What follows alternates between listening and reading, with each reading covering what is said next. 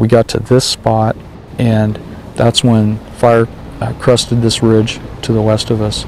We could hear the roar, and then it seemed like that black smoke just burst into flames, and we had a wall of flames as high as we could see into the air, and just pretty much just filled your vision. It was coming fast enough that we didn't feel that we could outrun it, and that if we delayed any further, that we were at risk of not being able to get into our shelters. I yelled, "Get your shelters out," and they pulled their shelters out of their packs, and they had them in their hands, and they had taken them out of the plastic bags, and they were running with them in their hands. We knew that fire was going to be on us in seconds.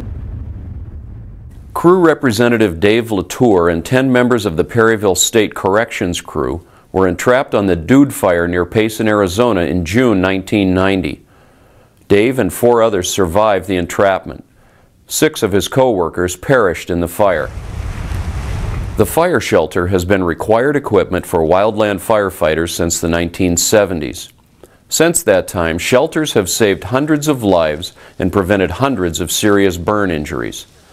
If entrapped in a wildfire, shelters are used to provide some protection from the fire's heat and smoke. A new generation of fire shelter now offers improved protection from both radiant and convective heat. This video will help you learn how to use this new shelter. What you see in the video may be familiar to you because much of the guidance for using the new shelter is unchanged. Stories related by firefighters who survived entrapments using the old shelter can still help firefighters learn how to use the new shelter. First, let's review the 2 most important types of heat a fire shelter might encounter. Radiant heat travels through space without heating the space itself. It turns into heat when it contacts a cooler surface. When you stand in the sun's radiant heat warms your skin. And when you stand near a campfire, you feel radiant heat from the flames. Convective heat requires air movement. Think of it as a blast of hot air. When flames or gases move past a surface, the hot air molecules transfer their heat to that surface. Hotter air and faster air movement lead to greater convective heating. The new fire shelter traps breathable air and reflects radiant heat. Its shape allows you to lie face down on the ground. This protects the underside of your body and allows you to breathe the cooler air next to the ground. The new shelter has 2 layers. The outer layer is aluminum foil laminated to woven silica. The aluminum reflects radiant heat, and the silica slows heat's passage to the inside of the shelter. An inner layer of aluminum laminated to fiberglass prevents heat from re-radiating to the person inside the shelter. When these layers are sewn together, an air gap is created that offers further insulation. The outer foil reflects about 95% of the radiant heat that reaches it.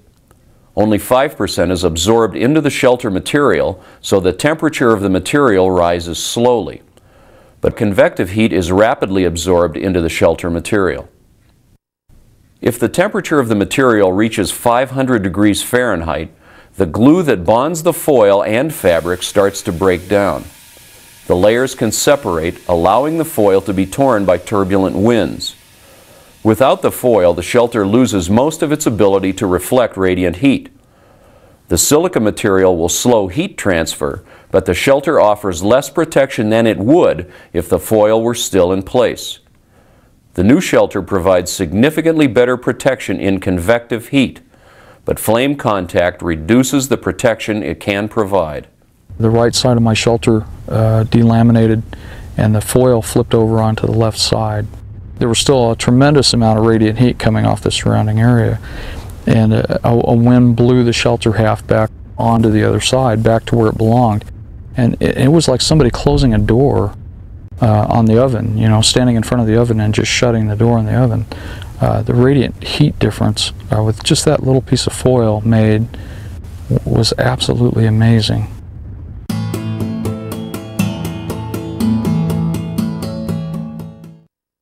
Deploying a fire shelter is a last resort. If entrapment seems likely, try first to escape. You should always know the location of your safety zones and escape routes. Right below the safety zone, our safety zone, the hard black. Remember, in a true safety zone, you do not need your shelter to protect you from heat and smoke. Carrying a fire shelter should never be considered an alternative to safe firefighting. If you are considering or are asked to take on a risky assignment because you have a fire shelter, it is your obligation to insist that the plans be changed. The new fire shelter is still a last resort and cannot guarantee your survival. Your highest priority in an entrapment is to protect your lungs and airways. Most firefighters who perish in fires die from heat-damaged airways, not external burns. One breath of hot gases can damage your lungs and lead to suffocation. If entrapment is imminent, you must quickly decide if you have time to escape.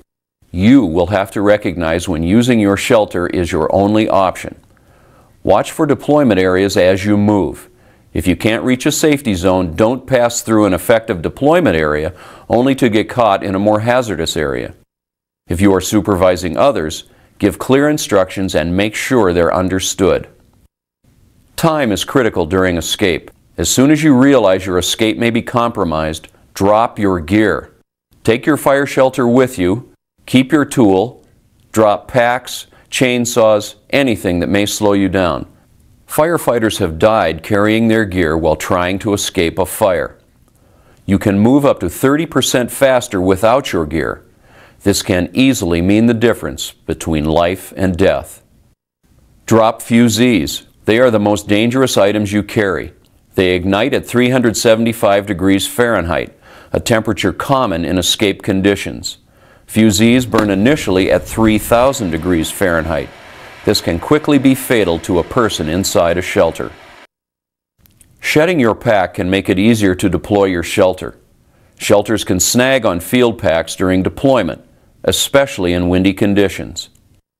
If you have a face and neck shroud, use it.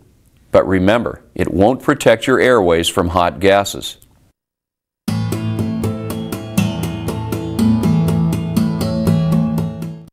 The properties that make an effective deployment site have not changed. You must still find a site in which heat, especially flame contact, is minimized. Practice evaluating deployment sites so that you can recognize them quickly under stress. Identify effective sites whenever you are on the fire line so you know where they are before you need one.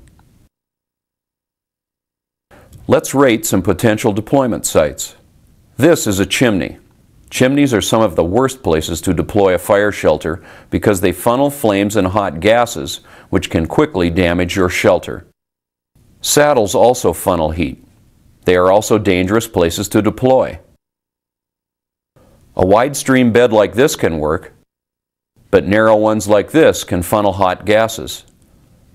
A road crossing a slope can be effective because the flames rise upwards from the slope and tend to miss the road itself. Don't deploy in the middle of the road if there is a possibility that vehicles may be passing. Large rock slides can be effective places to deploy, but you must stay away from brush and trees and from fuels scattered in the rocks. It can be difficult to seal the edges of the shelter in large jumbled rocks.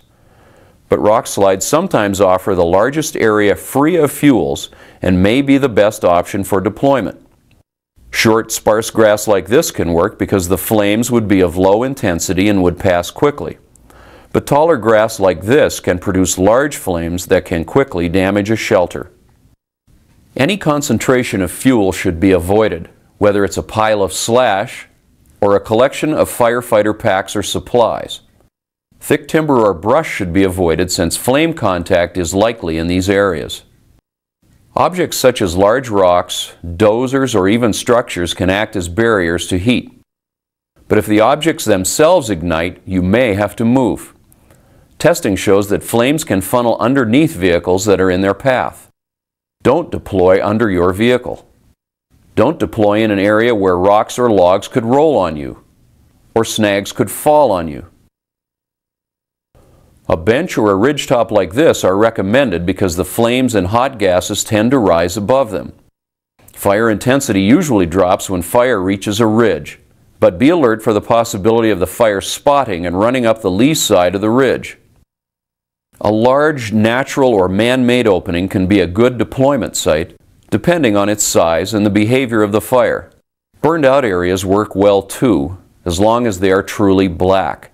If an area can re-burn, it may not serve well as a deployment site. The area must be cool. Areas with light fuels can cool within minutes after burning, while areas of heavy fuels can remain hot for hours.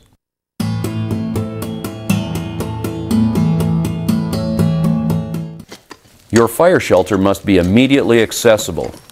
Carry it in a fire shelter case positioned either vertically at your side or horizontally under your pack. The shelter may also be carried in the horizontal fire shelter pouch that is a feature of some field packs, or in a chest harness preferred by some operators of engines and heavy equipment. Never carry your fire shelter inside the main body of your field pack. If you are with your crew, your supervisor will tell you when and where to deploy your fire shelter. If you are not with a crew, you must rely on your own judgment. If you are entrapped, do not delay your deployment. Prepare for the worst. After removing your shelter from its case, throw your pack and any flammable objects, such as fusees or gasoline, far from the deployment area. Don't throw them near others who are deploying their shelters. Pull a red ring tab to tear the plastic off the shelter. Grasp the handles that extend from the folded shelter. The handles are marked right hand in red and left hand in black. Grasping the correct handles will speed your deployment. Shake out the shelter. Hold tight to avoid losing the shelter in high winds. Lie face down so your feet are toward the oncoming flames. The hottest part of the shelter will be the side closest to the advancing fire. Keep your head and airway away from these high temperatures. The hold-down straps on the new shelter are sewn into the floor panels. As soon as you are under your shelter, slip your hands through the straps up to your elbows. It is critical to be on the ground under the shelter before the fire arrives. When you are on the ground, push out the top and sides of the shelter so its volume is as large as possible. The air between you and the sides of the shelter is excellent insulation. Be sure that the shelter is fully unfolded and not bunched underneath you when you deploy. Don't roll up in the shelter, as this can lead to serious burns. Keep your nose and mouth on the ground. Temperatures just a few inches off the ground are dramatically higher than those at the surface. Wear gloves inside the shelter. Without them, you may burn your hands and be unable to hold down the shelter. Wear your hard hat to protect your head from burns, and if you use a face and neck shroud, pull it down into place. If you have a radio, keep it with you in the shelter so you can communicate during and after the entrapment. Always drink plenty of fluids whenever you're fighting fire. Your body can cope with high temperatures more effectively if you are well hydrated. Do not wet your clothing or bandana. Wet clothing conducts heat to the skin much faster than dry clothing, making burns more likely. It also increases humidity. Moist air causes more damage to airways than dry air at the same temperature. The best way to use your water is to drink it. If you have time, clear an area at least 4 by 8 feet down to mineral soil to limit flame contact with the shelter. Though the new shelter offers improved protection from direct flame, survival is more likely if flame contact is avoided. If you are being overtaken by extreme heat or flames, get flat on the ground. Death is almost certain if you get caught standing or kneeling in a flame front. Finish deploying your shelter from the ground. The new shelter is smaller than the old shelter. It is designed for one person. Sharing greatly increases your risk of injury. If you are forced to share, both people should have their heads away from the oncoming fire. If you are with a group, deploy your shelters close together. Adjacent shelters can provide added protection from radiant heat, and being close together improves communications between individuals.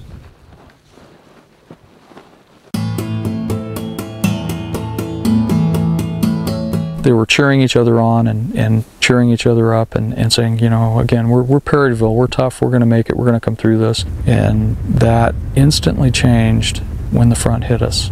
The winds were probably in excess of 70 miles per hour. The sense of power that you had around you, that energy release that we had around us, was just absolutely incredible. Once you are in your shelter, you must focus on two things. You must commit to staying on the ground in the shelter no matter what, and you must protect your lungs and airways by keeping your mouth as close to the ground as possible. No matter how bad it gets inside the shelter, it will be much worse outside. If you panic and leave the shelter, one breath of hot gases can lead to suffocation and death. I think for a period of probably 3 to 5 minutes, I was absolutely sure that was it, that I was going to die in this, that I would not survive this. There was no question in my mind. It was just, at that point, it was just a matter of when. And I remember thinking very, very clearly at that point that, you know, should I just ride this out and make this last maybe an hour or whatever time it takes for me to die from this? Or should I maybe just push this shelter off, stand up and take a deep breath and get this over with? At that point, I started to think about my family. I had my wife and I have 2 daughters. And I remember thinking, I need to do everything that I possibly can to go home and see them. And so that really is what kept me in the shelter. No matter how frightened you feel, you must not panic. You must maintain control, keep your face against the ground, and stay under your shelter. To keep yourself calm, concentrate on your family or friends or on a religious symbol that is meaningful to you. Some people find that using a repetitive chant or phrase can help them stay in control. To help calm others, talk back and forth by shouting or by radio. But do not leave your shelter, even if someone does not respond to your shouts. It was extremely painful. The things that were going through my head were, I'm going to die, this is going to kill me, or that you're being burned to the point that you'd never be able to use those limbs again, when in fact they were third-degree burns, but I ended up being able to fully recover from that. I think it's very important for people to know what that experience might be for them, that they might believe that they're going to die, that they might believe that they're being burned to death, when in fact you'll probably survive well beyond that, but their greatest hope is staying inside that shelter and protecting themselves no matter what they hear, no matter what they see or feel, that they have to make just an absolute commitment to staying with that shelter if they want to go home. Stay in your shelter until the flame front has passed and temperatures have cooled. Entrapment times have ranged from 10 to 90 minutes in length. Many entrapment survivors have spoken of being hit by more than one flame front, so use extreme caution. Firefighters have died when they came out of their shelters too soon. When you have left your shelter, make sure your supervisor knows that the deployment has occurred. Leave your shelter and other equipment in place if you can do so safely. It is important to learn all we can from each shelter deployment to improve safety for all firefighters.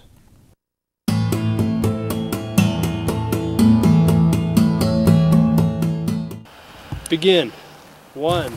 Seconds are critical. 3. Repeated hands-on training is vital to ensure speedy deployment and proper reactions in emergency situations. Each year, every firefighter should do repeated fire shelter drills. Drill until each step, from dropping your gear to deploying your shelter, can be done automatically. Firefighters who have been through entrapments have reported a calming effect of doing something they are trained to do. Having a familiar task can help firefighters avoid panic and can aid them in deploying their shelters effectively. Practice fire shelters, now made of green plastic, can be reused many times. Always train wearing gloves, a hard hat, and if you have one, a face and neck shroud. Practice deploying your shelter under each of the following 6 scenarios. Practice a standard deployment, first clearing a 4 by 8 foot site to mineral soil.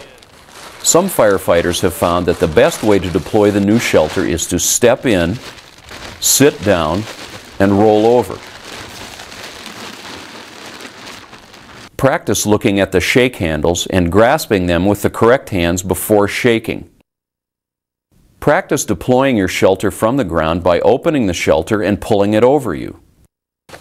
Practice dropping your gear and removing your shelter while escaping.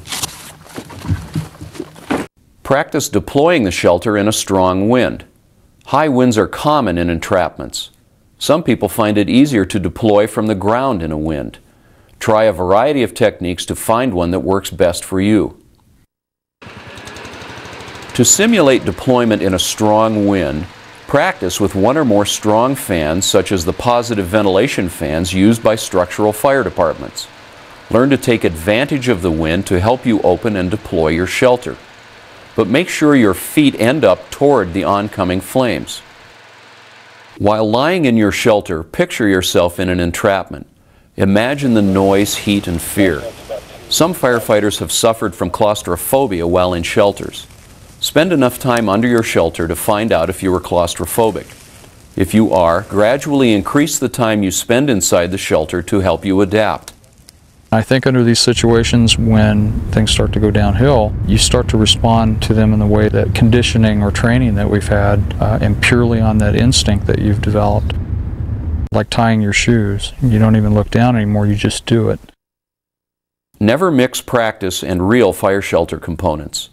This could lead to someone carrying a practice shelter onto the fire line by mistake. Never train in live fire. This is extremely dangerous and risks firefighters' lives. No one in this video was exposed to live fire while inside a fire shelter. The scenes you've seen here have all been simulations.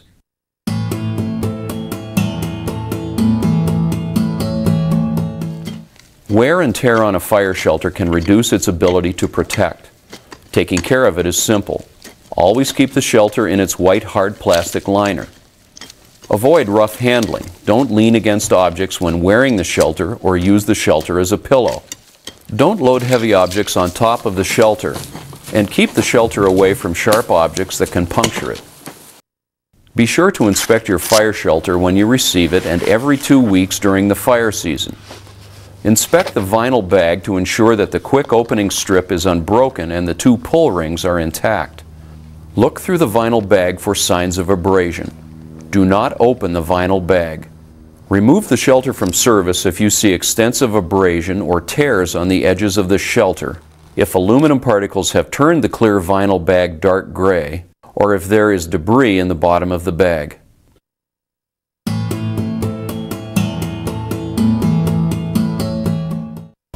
In closing, let's review the key points. The new fire shelter provides better protection against radiant and convective heat, but carrying a fire shelter is not an excuse to take greater risks on the fire line. As soon as you realize your escape may be compromised, drop your gear. Take your fire shelter and your tool, but drop all dangerous flammable objects and drop any items that may slow your escape. Always deploy the fire shelter so that flame contact is minimized. Once you commit to your fire shelter, stay inside. Conditions outside the shelter will be far worse than those inside. And train with your new fire shelter as if your life depends on it. As a firefighter, your highest priority is to stay out of situations that can lead to entrapment. The new fire shelter offers improved protection against radiant heat and flames, but like its predecessor, it is still a last resort. You never know if that helicopter is not going to be able to make it to that helispot, if your engine is going to get a flat tire, if the trail you're walking out is not the right trail and you find yourself in the wrong place at the wrong time. Communication's not there and somebody's firing off the wrong piece of line and you're in the wrong place.